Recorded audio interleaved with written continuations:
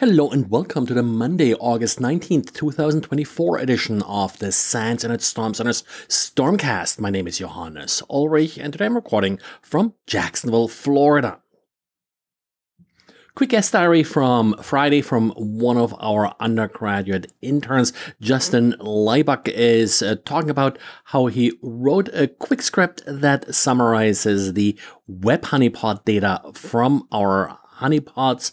We used a little custom Python script in order to collect the data. So the script that Justin created did then summarize the data and basically create some reports to gain a better insight without having to dig through a lot of logs. Also, a nice case study on how powerful these custom log summary tools can be and how easy they can be to create, in particular for a smaller organization that may not have access to a lot of the big enterprise log monitoring tools.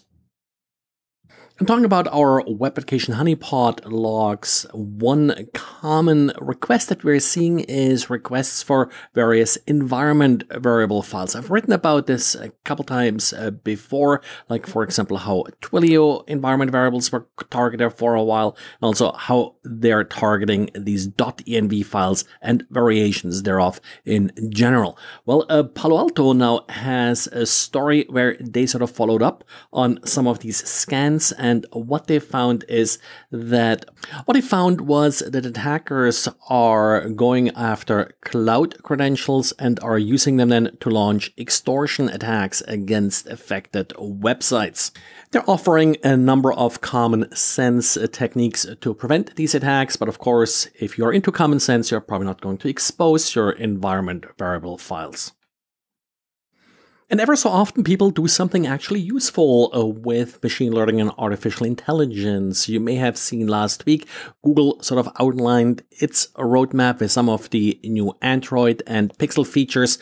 And Bleeping Computer is reporting that the one feature that I don't think was really highlighted does now allow users to automatically redact credit card numbers and passwords while they share their Chrome browser screen on Android. Interesting feature. Of course, the question is how well it will work, in particular with passwords, with credit cards. It shouldn't really be all that difficult. And of course, please don't fall for the old trick where people are claiming that the passwords and credit card numbers are automatically redacted from various messenger clients and then trick you into trying it out.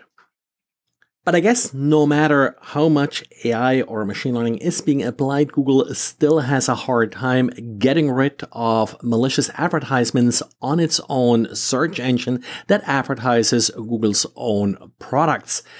The latest case, again, Malwarebytes revealed this, shows that if you entered at the time Google followed by one of Google's products, something like Google Play or the like, then you will be seeing a list of links where the top 3 links in a screenshot that Malwarebytes shows is all fake pages. What makes it even more interesting is that the links are actually going to a google.com page. They're using lookerstudio.google.com. That's a Google product that allows you to create web pages with reports and the like. And they're using this Google product to actually then impersonate Google's own pages and extract information from victims and also bombarding them with fake antivirus messages. Personally, I think the fake antivirus is a little bit of a letdown. They could have probably done something more intelligent with this kind of attack. Also, they apparently have compromised an advertiser's account, and that particular advertiser has been compromised in the past and used to then place these malicious ads. And if you have a higher end bicycle with a Shimano electronic shifter, well, you may need to patch the firmware of your bike.